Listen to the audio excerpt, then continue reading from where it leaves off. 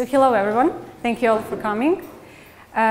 Today's subject will be anomaly detection in telecommunications. My name is Valentina Djordjevic and I work as a data scientist in a company named ThinkSolver. We at ThinkSolver, we are located in Belgrade, Serbia, and we are doing some big data and data science projects and some consulting in the same domain. Here is today's agenda. So, as a first step, we're going to talk about anomalies in the data. So, what are anomalies in the data? What kind of anomalies are there in the data? And what are some of the possible techniques that can be used for anomaly detection? After that, we're going to get to the problem definition. So we're going to talk about the telecommunications, some of the main concepts, and we will be trying to explain the data and also the user requirements and to determine the project objectives and some of the benefits. After that, we're going to get to the algorithms that we were using, isolation forest and autoencoder, and for each one of them, we will try to explain what are the main concepts, what are the phases, steps, what are the main parts of each algorithm, and after that we're going to try to define how is the anomaly score determined in each of those two algorithms. After that, we're going to present some comparative analysis of the applied techniques. So we will perform some evaluation of the models that have been applied, and we will walk through some advantages and disadvantages of each of those algorithms. So, let us go to the anomaly detection problem.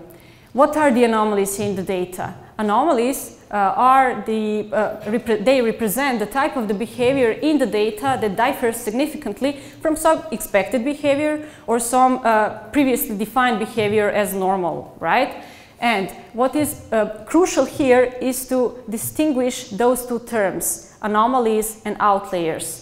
So many of us, they're using those two terms as synonyms, but we like to distinguish them because outlier is some error that occurs. We're not trying to perform some root causes of the outliers. We just put them aside or smooth them in some way. When we're trying to find the root cause of anomalous behavior, we're dealing with anomalies. Because anomalies are meaningful for us. They have some root cause that we want to work on, okay? So that is the main distinction between the anomalies and the outliers. Outliers, no meaning for us, we just smooth them or put them aside. Anomalies, they have the meaning, they have the root causes that we want to analyze. What are some of the basic types of the anomalies in the data? There are three basic types. So we have point anomalies, contextual anomalies, and collective anomalies. So let us go to the first group, point anomaly. Point anomaly represents an instance that could be considered as anomalous among all other instances in the data set. So it is often some extremum, irregularity, deviation that happens randomly and have no particular meaning. So if we take a look at the examples, on the left side, you can see that we have some instances grouped in the N1 and A2 area, and we have those two instances that are separated from the rest of the data, and those are point anomalies for us, right? The other example, if you have some time series representing sales, those points here are point anomalies for us, because they do not have some seasonality and they just deviate from the rest of the instances in the significant way. The other group are contextual anomalies. Contextual anomaly is an instance that could be considered as anomalous in some specific context. So whenever you're adding contextual feature like time or space, and you're combining it with some behavioral quantitative measurement like total money spent, average temperature, average end user throughput, number of customers that come to the store. So whenever you're combining some of the behavioral features with the contextual features, you're analyzing contextual anomalies. So if we take a look at the examples, you can see that those 2 points, T1 and T2, they do have similar values, right? They are pretty low. If this is a temperature during some period of time, T1 is a really low temperature that is expected.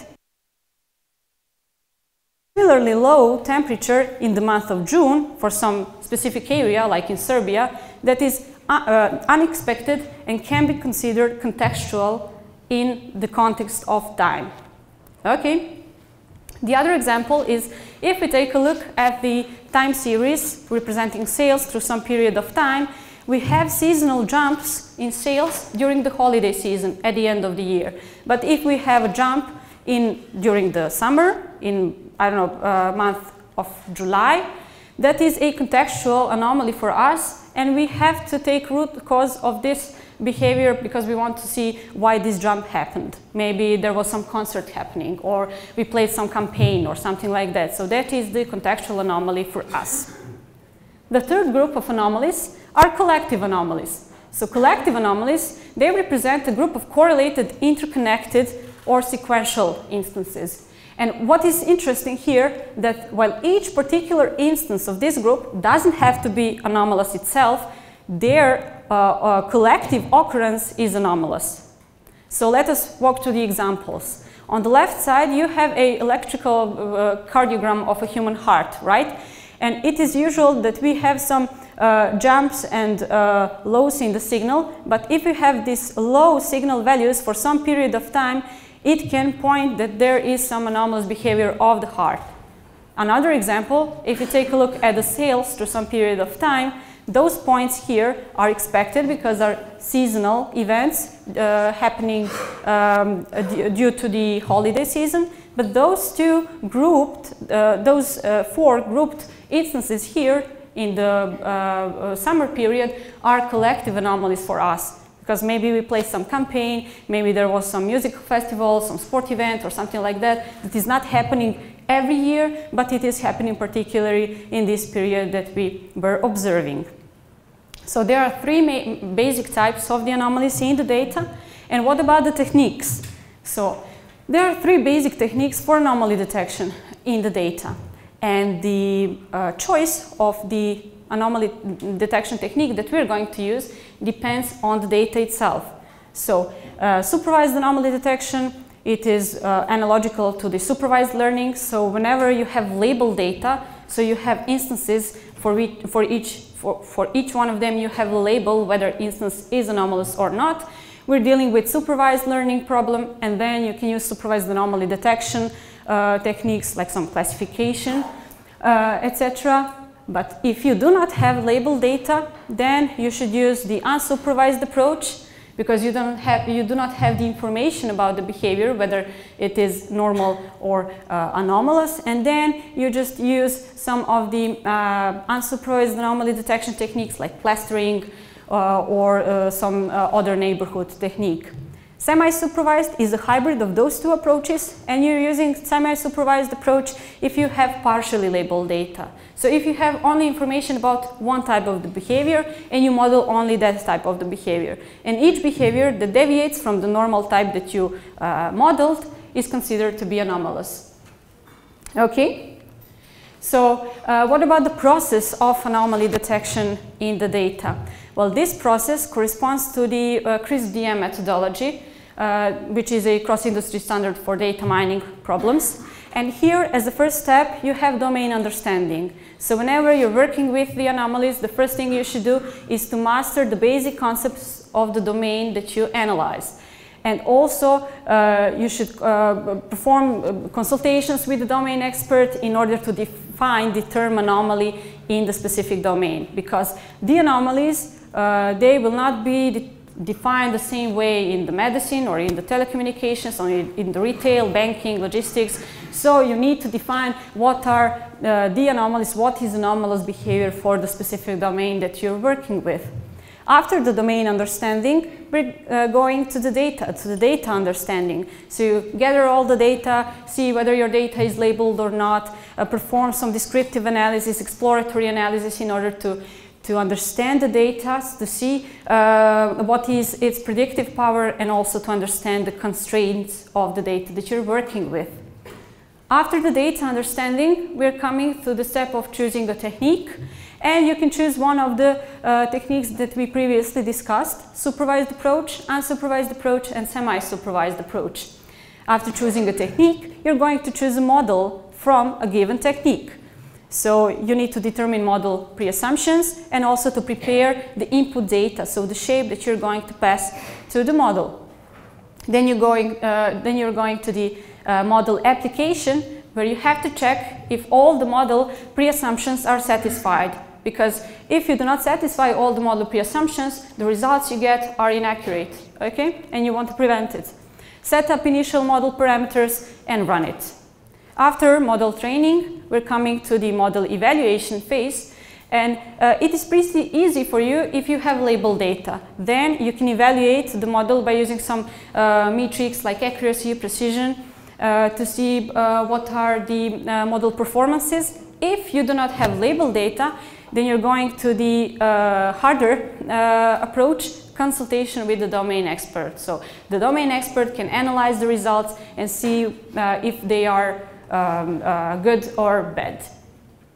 After model evaluation, if you're satisfying with the model performances, you can go to the interpreting of the identified anomalies. So perform some drill down, read through analysis, perform some root cause analysis, correlation analysis, in order to see what are the main drivers of anomalous behavior.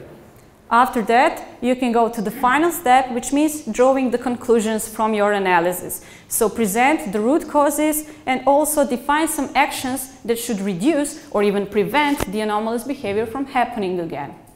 So those are some of the basic steps, and those are some of the steps that we applied here on our project. And maybe this could be expanded, like for monitoring or something like that in the future, but for now, those are some of the basic steps. So what about the telecommunications? So that is the domain that we're working with.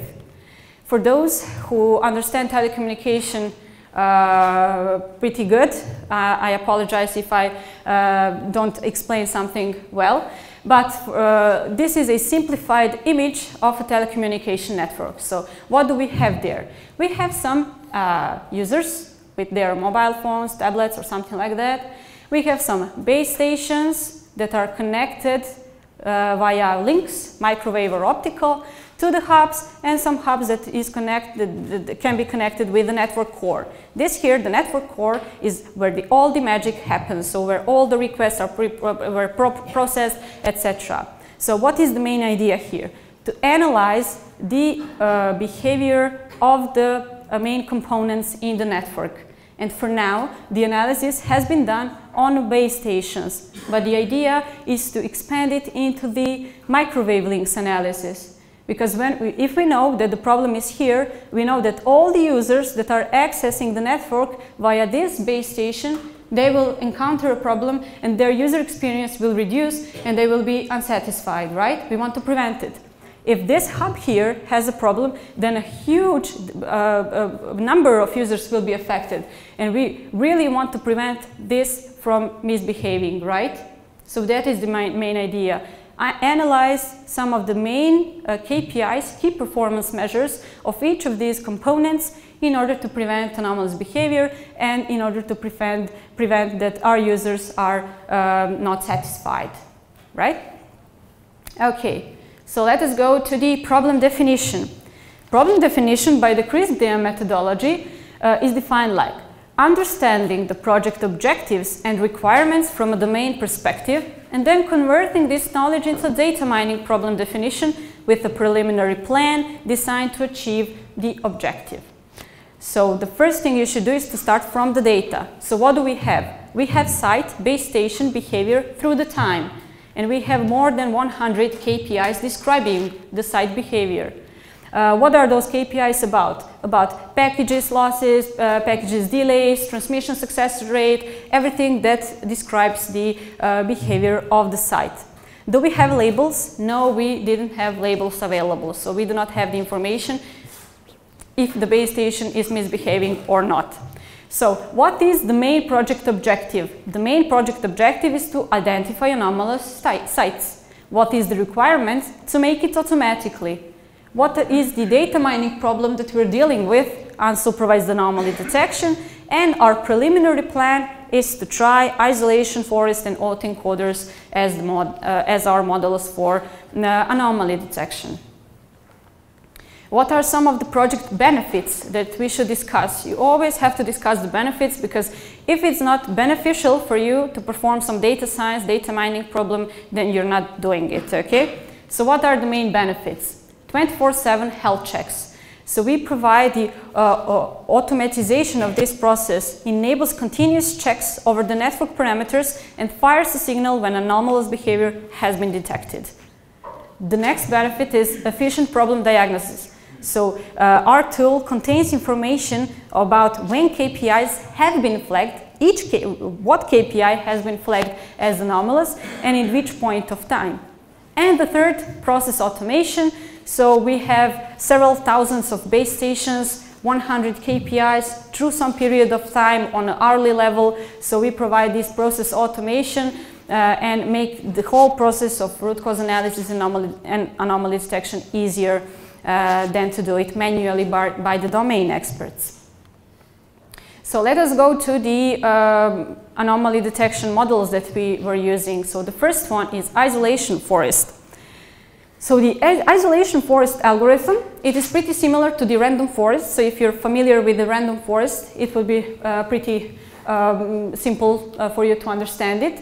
So isolation forest is ensemble of trees. So it has multiple trees that is building. Each tree is built upon each KPI that is being analyzed. In what way? By splitting the data. So what is the idea? The more steps I need to isolate an instance in a bunch of instances, the most probably that instance is normal. The less steps I need to isolate the instance in some data set, the more chances are that that instance is anomalous. So the main idea here is that anomalous instances, they deviate from the rest and we can easily isolate them. So that is the concept of isolation in isolation forest. And how is the anomaly score determined? By the average path length in isolation tree from the root node to the terminal node a given instance has been placed on. So here is a representation of isolation forest algorithm. So we have many isolation trees that are built for each of the features that we're analyzing, and we have instances that are placed in some of the terminal nodes based on their values, and we just calculate the path length from the root to the terminal node an instance is placed into. The longer the path, the more the chances are it is normal. The lower the path, the more chances are that instance is anomalous. So let us walk through some example. So if we have a feature that has this data range, we firstly sort the feature values, and this can be, I don't know, weight, for example, ranging from 43 to 82. And as the first step in isolation forest algorithm, isolation forest tree is built. So we, as a first step, choose a random split value from this range of values. So let it be 51. All instances having value for the weight feature lower than the 51, they go to the left side of the tree. All instances having value higher than the 51, they're going to the right side of the tree. And this is recursively repeated, right? At this step here, another random split value has been chosen. Here is 63, and all the instances having value higher than 63 are going to the right side of the tree. All instances having values lower than 63 are coming to the left side of the tree. So if we have our instances with these values, they are placed into these terminal nodes in a binary tree, and we calculate the path length. So for example, instance having a value of 45 has a path length of 1, 2, 3. But instance having value of 82 has a path length of only 1, 2. So the higher chances are that this instance is anomalous than those instances here that have higher path length. Okay, so that is the main logic, and it's pretty simple. And this is only one isolation tree, but for many features you will have many isolation trees, and they are representing the isolation forest algorithm.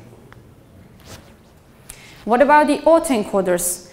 So autoencoders are practically a neural network, and they represent unsupervised neural network, and in most cases the main goal is to training the autoencoder is to provide the output that is the same as input. So what is the main idea? They work by compressing the input into a latent space representation, and then they try to reconstruct the output from this representation. And basically they have two parts for this task. They have encoder, used for encoding the input into some latent space that tries to reconstruct this encoded representation into the output that should be the same as the input. What is the idea here? The higher the error that the decoder makes when translating that encoded representation into the output, the higher are the chances that a given instance is anomalous. Okay, because it couldn't model their features the right way. So anomaly score is determined by the error a decoder makes in the reconstruction phase. What are some of the main characteristics? So compression and decompression, functions, they are data specific.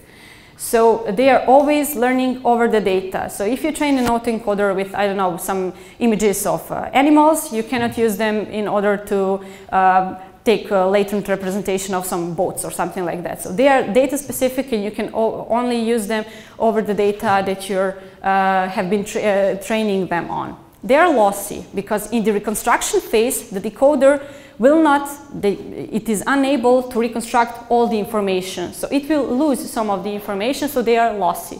And they are automatically learned. So you play some data, they are trained over the data, and they can perform the reconstruction based on the data that you're feeding them with. This makes it convenient for data denoising. So as I said, in the reconstruction phase by the decoder, you will always lose some information. And what is good, that information is in most cases a noise, so it is good for data denoising. Also, they are good for dimensionality reduction because by using the autoencoder encoder part, you can always reduce the dimensionality of the problem that you're dealing with. And they are good for the anomaly detection. That is what we have been using them for. And here is a simplified example of how an autoencoder work like. So if we have some image, this is number 2, it passes to some encoder, and we have a compressed representation of this image. The decoder has a task of reconstruct this compressed representation into the output that should be the same as input. And if you can see, we also have here an image with a number 2 on it, but it is not identically the same as the input. So we have some losses here, but it reconstructed it. So before going to the comparative analysis of those two algorithms, just a little disclaimer. We had to evaluate our models to know which model is better, what are the advantages and disadvantages of each of these models, and we didn't have label data. So what we did was we created a labeling algorithm that analyzes, I think, 10 main KPIs values, and it just says if the message transmission success rate is below some value, flag it as anomalous. If the packet delay expressed in time is higher than some value, flag it as anomalous. So it's pretty rough solution, but for our case here, because we're just playing with the algorithms, we were using it, we were talking with the domain experts, it was acceptable for them to use that algorithm. So we kind of labeled our data. And after that, because we extracted the anomaly scores for each instance, we could flag the instance as the output from our algorithms, whether be it normal or anomalous, and we tested it against our labeling algorithm. So what are the results? For the isolation forest, the accuracy was 72%, while for the autoencoder, the accuracy was 69%. What are some of the main advantages and disadvantages? Well, for the isolation forest is pretty fast and pretty efficient. It has good performances with redundant data and also can work both in supervised and unsupervised mode. But some of the drawbacks, it is not possible to extract path length for individual dimensions. So for the individual KPIs, which means we cannot extract anomaly score by KPI, and that was the main requirement. At least this solution that we used, it was from scikit-learn in Python, that implementation does not have this possibility. It is not possible to visualize isolation trees, which could also be convenient. But the good thing is that we can expand the library in a way that we need it. Okay, so we can expand the library in order to visualize isolation trees and in order to extract path length, and that is one of the next steps. Okay, and one more drawback, could have low performance with working with non or slightly deviant features, because the path lengths will be similar and then the anomaly score could not be determined so accurately. What about the autoencoders?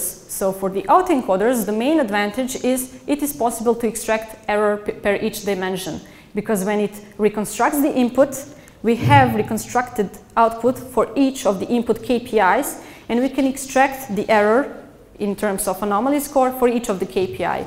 And that is good, because we can say this instance was flagged as anomalous, and those KPIs like package delays and package transmission success rate are the worst, because when they know what KPIs were anomalous, they can go to the root cause analysis and inspect the main drivers of the anomalous behavior.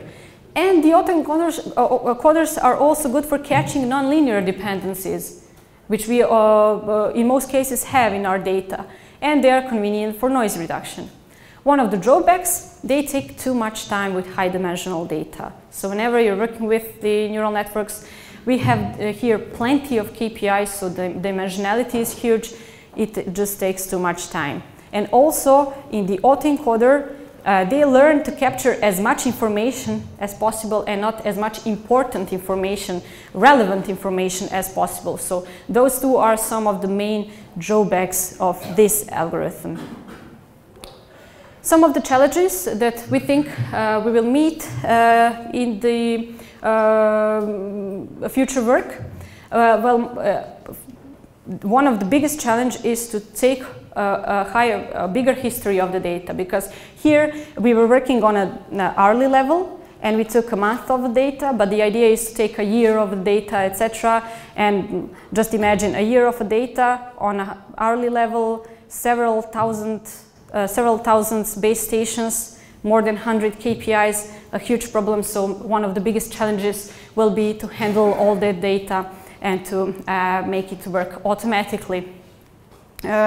Also, one of the challenges is to translate this problem, which is anomaly detection, into a predictive problem, which is anomaly prediction. So to give predictions of anomalous behavior. But for that, we will need the labels for the data. So maybe the output from this phase can be used as label data and to go to some of the prediction models in order to extract the prediction of the future behavior for the base stations.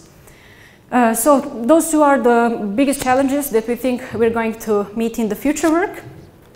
And now I will leave the time for the Q&As. Thank you very much for listening. So I will just open the Slido, right? So the first question is, how would you treat anomalies of categorical variables? So we did not have the categorical variables here.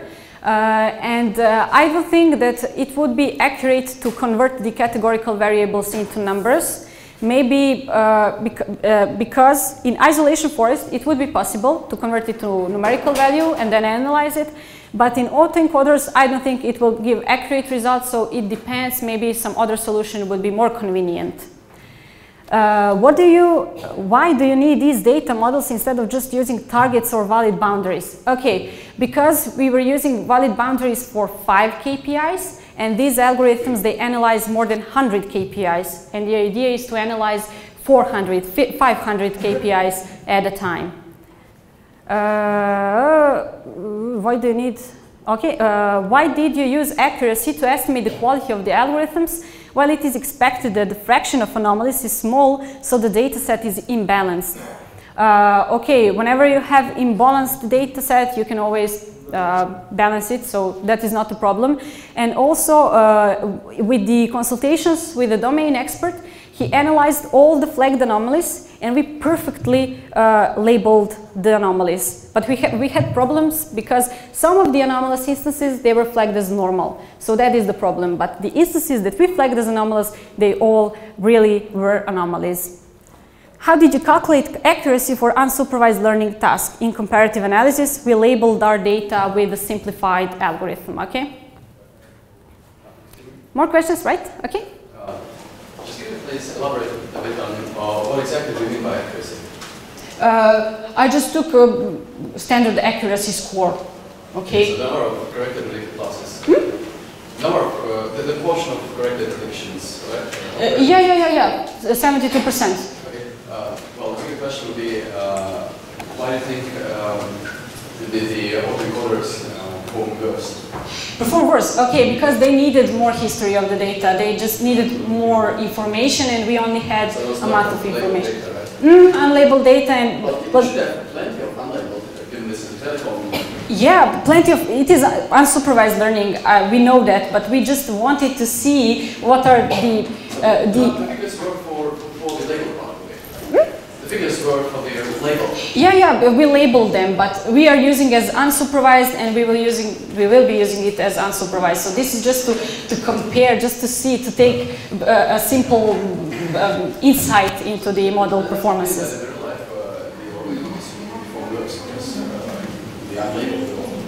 Okay, yeah, that could happen. Yeah, but here I think that they are pretty good because they can give us anomalous a score for each KPI, and that is pretty convenient.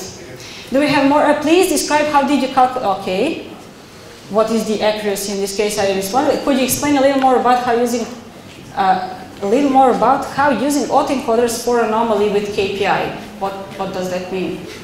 So we have 100 KPIs. They go to the encoder, and then they go to the decoder. We get a reconstructed KPI. We calculate the error for each KPI, and the higher the error, that is the anomaly score for a given KPI. Okay?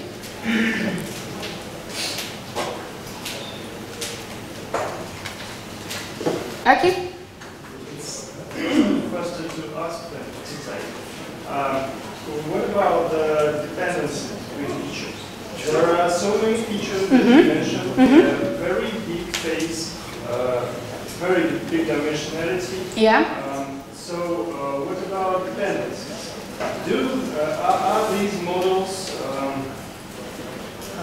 suffer from dependencies? Okay. Well, isolation forest, and there are some scientific research papers. They do show that using redundant features and highly correlated features do not affect the model performances for the isolation forest. And for the autoencoders, they work with nonlinear relationships. Linear doesn't matter, so that is good. We wanted to place as much KPIs as possible. We know that maybe some KPIs could be put aside, etc., but we wanted to place all the KPIs and to see what the results will be like. Another question. Thank you. Why don't you compare these two methods on the recall metric? Why don't I compare? Accuracy, Okay. Recall and precision, right? Yeah, we were pretty good at label. Yeah, maybe that is the good idea. We can do that. And we saw that labeling anomalous behavior is good for us because we really flagged anomalous instances the right way. We had a problem with labeling the normal instances, the anomalous instances as the normal, and they should be flagged as anomalous. So that was the problem. Yeah, we can use precision and recall also. Our MATLAB, Python. Okay. So, how you can compare different sites? Because different sites in different places have different KPIs. Yeah, another idea. Yeah, I understand the question. Another idea is to use clustering or something like that, or to divide it into rural or urban area, because in different area sites will behave in different way. They have different number of users, etc. So that is a good idea, and we will do that also. How do you figure out the impact on the service? In your slide, you presented the impact from one base station and from a hub. Yeah, the next step will be to import, I didn't say it into the challenges, but the next step is to import the topology and to connect with the links behavior, etc. So we will have network topology, we will know which sites are interconnected and which area could be affected. So that is the next step that we can do. We are already dealing with it. We just know that, I know, site B goes to some site A and C, and then we will just use that set of data for analyzing.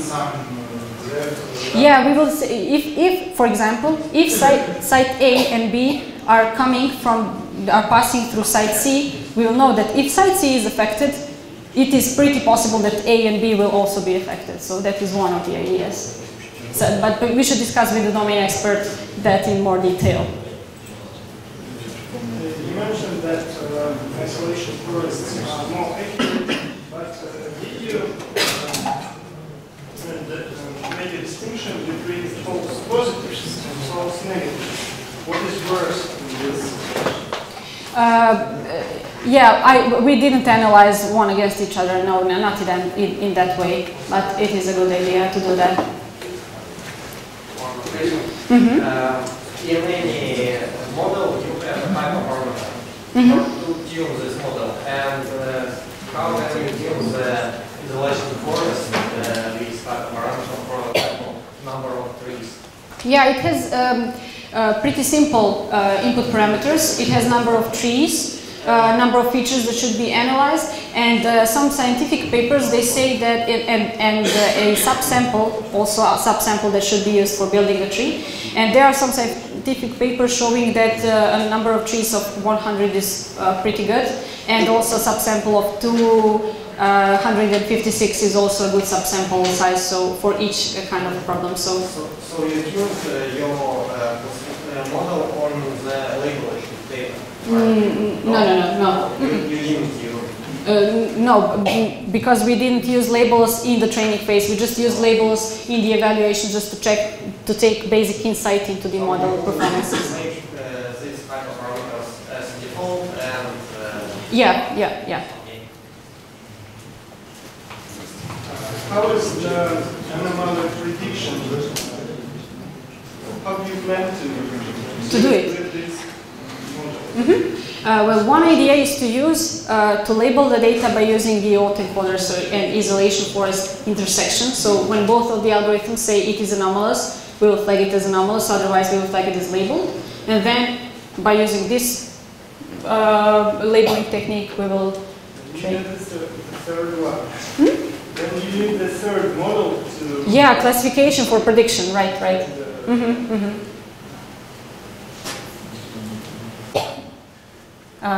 Re-isolation trees. Ultimately, there must be some threshold to flag instance as anomaly. How is it determined? Hvala puno. Okay, so it is determined based on the domain experts. So it just depends on the domain, on the network, and on the domain expert's opinion. Can you detect new types of anomalies, or can you predict that already happened in the past? The types of the anomalies, we weren't dealing with it, but maybe a good approach would be to analyze anomalous KPIs and then to say if the problem is on these KPIs, that is one type of the anomalies. If those KPIs are affected, the problem is the second group, etc. So maybe that is the idea. Which type of anomaly we can find in subscribers' behavior? Well, I haven't really worked with this kind of a problem, but you can find maybe a contextual anomaly or something like that when you analyze subscribers' behavior in some spatial attribute or some time attribute, etc. Maybe that is a good approach. So I already responded, haven't really tested it, I just extracted accuracy just to get the basic insights. Okay. Do you update these KPIs and only online or on daily basis?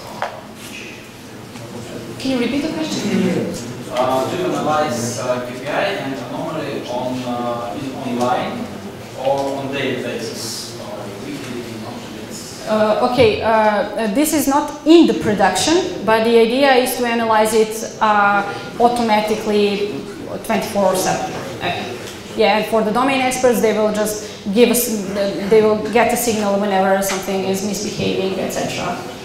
So I mean that I think it's clear we will play some regular basis, but not on regular basis. Yes, but if we can do this in online, yeah. We have to remember about time. And previous, right. Yeah, we are remembering it at which point of time something happened, right? Okay, thank you very much, guys. See you later.